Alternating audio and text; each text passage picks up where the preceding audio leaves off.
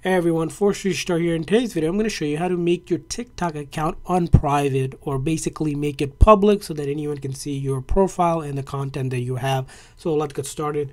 On the latest version of the app here, I'll go ahead and open it up. And once you open it up, just simply click on your profile. From your profile, click on these three lines up top in the right hand corner. And then we're going to go to our settings and privacy. Now from settings and privacy, all you need to do is simply locate privacy.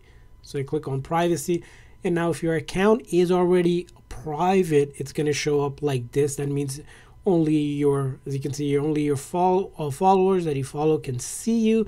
No one else can see you. So we need to turn that off to make it unprivate. So I click on it. It's going to say that's going to make it public basically. And it shows you basically what happens. Basically, anyone can see your account and your videos once you make it public. So we switch. And now it is unprivate, or basically public, for anyone to see all the content on my account here.